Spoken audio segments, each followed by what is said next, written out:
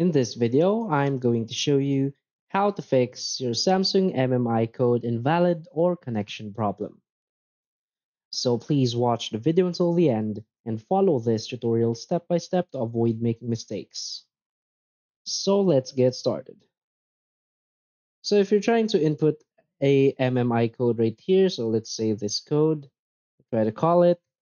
So if nothing happens or a message that says code invalid or connection problem appears, what you can do to fix this is first simply turning on your airplane mode. Now just wait for a few seconds and turn it off back again.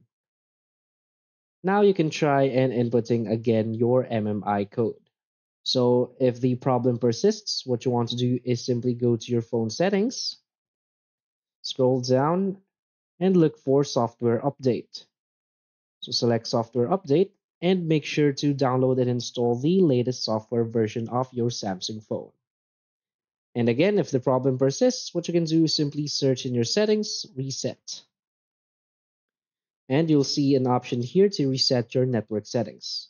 So simply reset your network settings, confirm the reset right here by tapping on the blue icon, which says reset settings. After resetting your settings, restart your phone, and you're probably good to go. So that's basically it. So if you find this video helpful, please hit like and subscribe. Thanks.